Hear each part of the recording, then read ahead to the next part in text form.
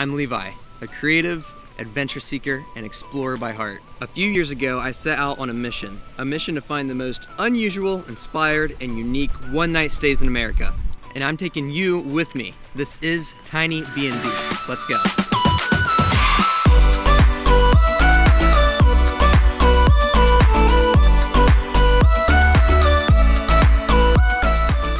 Excited to give you guys a tour of this place today. It is super cool. It is 100% desert vibes, and it's also off the grid.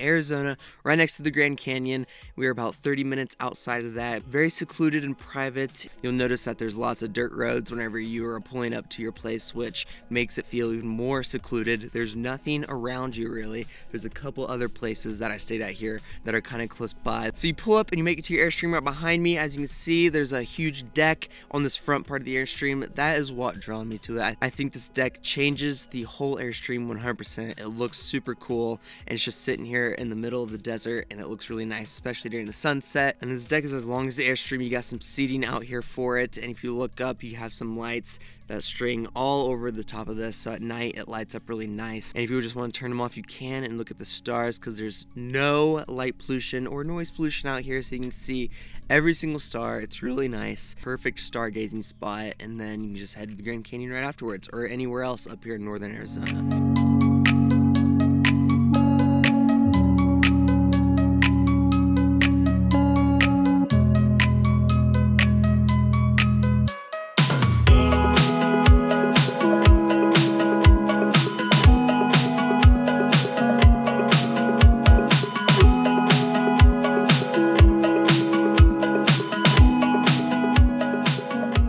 Of course, it's an Airstream if you don't know what that is. It's a vintage style camper. It is definitely its own thing. It stands out. You'll know it whenever you see one, what an Airstream is. It's just this aluminum metal all on the outside, so it's really reflective and just really unique looking. If we just take a walk on the inside, you'll notice that the aesthetics is really nice in here. This place really displays the desert vibes in here with the decor and everything. You walk in, you're greeted to your living area in quotations. They have a bed right here under all these windows, which is really nice, and all these blankets and pillows, of course. And right next to that, they have your seating area at the table. This does not convert into a bed. It is stuck here, which I think is nice because I don't want to mess with transforming this into a bed. And they have drawers right underneath the chairs right here for extra storage, and you can also put storage underneath this bed that they placed here. So it's really cozy and comfortable in this little area. It's not too crowded at all. You can sit here and eat your lunch, and you can also open up and enjoy all of these windows right here. They all open up, and it's really nice to just let the air flow throughout the day, and at night to let the air flow in, and you can just listen to all the noises at night. There's also these vents all along the top roof part of this Airstream. You can open these up and it just lets that air flow a little bit better. Some of them have fans on them. You can turn the fan on and just let that air flow just go through more of this Airbnb, because there's no AC, but keeping the windows open is very practical. I didn't find any issues with it at all because it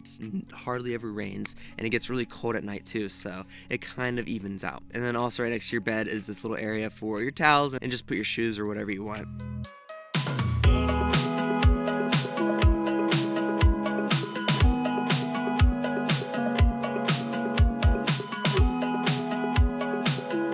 Then you continue on, and your kitchen is next. This is a really nice kitchen for such a small space, which is this Airstream. They're typically very small. This one's pretty small, but you have everything you need in the kitchen. You have a stove and a stove top, which is really neat to see in here. You got tons of drawers and storage. You got all your kitchen utensils, cooking utensils. You even have a sink, and even up above, you got these other storage areas for your other dishes. And then on the other side, you have a mini fridge, which is nice, and a huge drawer that holds just random stuff that you might need for having a fire, or if you want to play some games and stuff like that.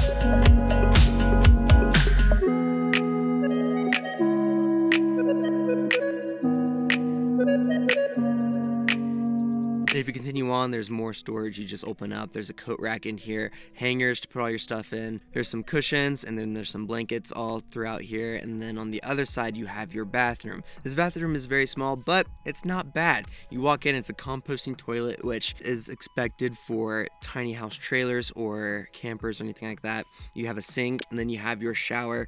It is heated by this unit right here. I'm not too sure what it does, but there's a propane tank on the outside, so I'm guessing it just immediately heats the water as it's pumping through, and you can see what the water temperature is, which is really nice. And yeah, the shower is pretty small, so if you're a very large person or really tall, this probably won't be working out for you, but you can take the handle off, I guess, and you could probably put the handle through the window outside and take a shower outside. I thought about that this morning. I thought that was a cool idea, so that might work. I did mention this is all off-grid, so if you're wondering about the electric or the water, I'll get to that later, but this is the bathroom. It also has a window right here, which is nice. You can also close the blinds on it. There's also blinds on all the windows out in the living area as well. They do provide the basic toiletries that you need, like shampoo and stuff and towels and all stuff like that. But you walk out of that and it's just a sliding barn door that closes and stretches bathroom. And then you'll finally make it to your master bedroom area. It's just this back space, and the entire space is filled up with the bed, so it's really comfortable and cozy. But if you're looking for space, they just filled it all up with the bed. There's a couple cubbies up on each side, and of course you got your huge window in the back that you can cover up if you want at night, or just leave it open. Now, I did mention this was off-grid. How are they getting electric and water? Well, all the electric, there's outlets everywhere, which is nice, is ran by these solar panels on the outside, which I think is super cool. They have this huge tank of water behind your Airstream, so whenever you turn the water on, it just all comes from here. And other than that, that's it. I would highly suggest this place to someone that is coming to the Grand Canyon or just wants to go out into the desert and be very secluded and enjoy the scenery. This place is a really cool one to check out, and it's not just like a hotel room or anything like that. It's not a tent really out in the middle of nowhere. This place is really nice, I think. I enjoyed my stay here a lot. Now let's go check out our next home. Today we are at the Platform 1346. It is a converted World War II train located in Tennessee.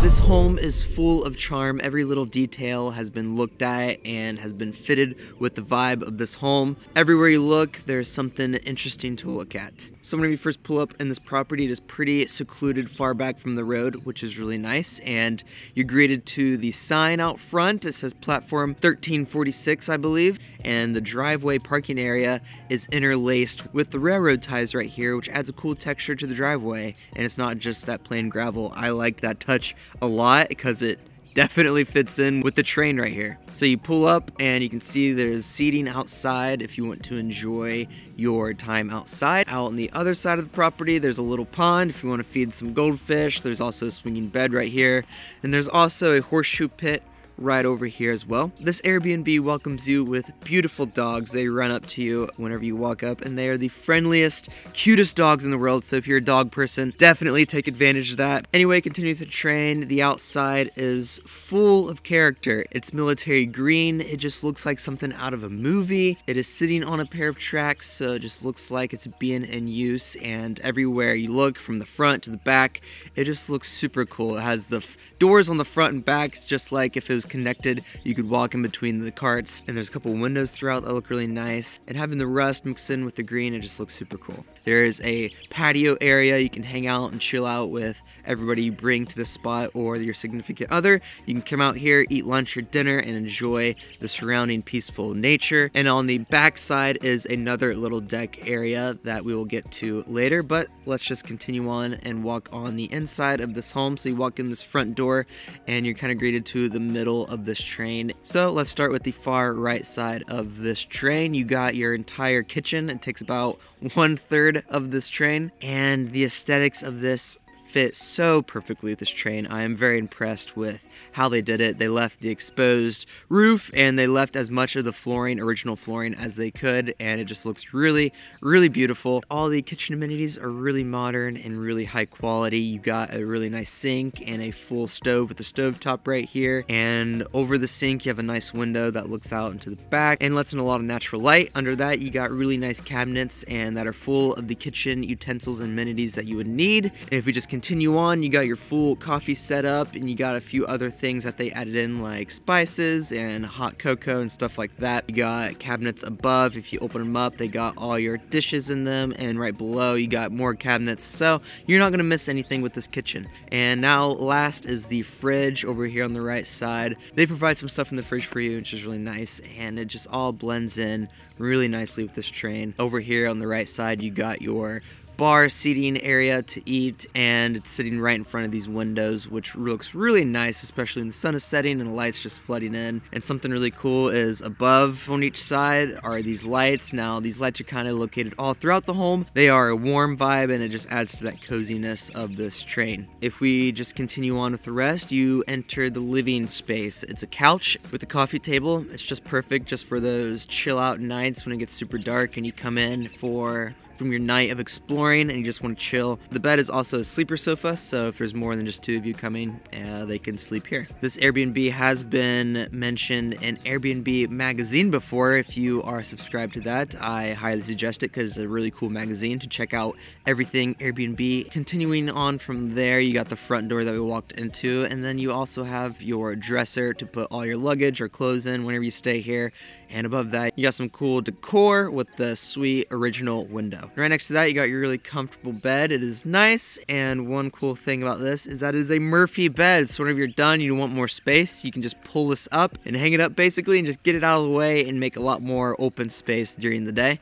And whenever you do that, you can also lower this desk area and you can sit here and write or read or whatever you want to do. So they have an additional desk area, which is super cool with this light above it, and it just adds a nice vibe to this area. And now let's continue down the hallway on this back area. On the right, you got your bathroom. You just slide this door open and you got a really nice spacious bathroom, and it's really done nicely. You got a clawfoot bathtub that is teal blue, which is really cool on the left side, and all your amenities that you would need in a shower. And then on the right side, you got your sink and toilet, and everything from the lights to the tile on the floor. It's just really nice and high quality in here. And now if we continue on with the back part of this hallway, you see it looks like there used to be maybe a sliding door here when this train was actually operational, and they kind of left it. It can't open or anything, but it looks really cool, and you got the windows right here. And then on the back part right here, you got some hangers to hang up some stuff. You got some extra pillows and blankets if you need it, but this is a little nice area to put your stuff. And it is also where you can use the